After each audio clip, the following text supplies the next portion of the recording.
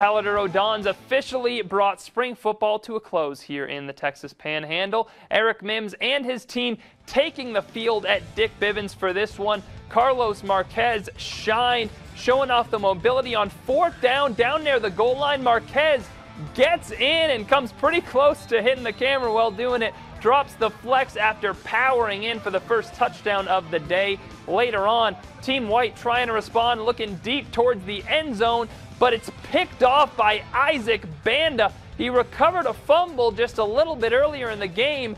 Not done as he gets the interception, doing a little bit of everything out there. Played that ball beautifully to save a touchdown and give it back to Blue. And that Blue offense continued to shine. Marquez, after running it in on the previous drive, looking deep to end the quarter. He finds A.J. Randall, and look at Randall putting the moves on, evading defenders and getting the Dons to the brink of the red zone. A few plays later, Mason Johnson runs it in for another Palo Duro touchdown as he reaches for the goal line. Referees rule him in. The Dons show out to close out the spring. PD, we'll see you in the fall.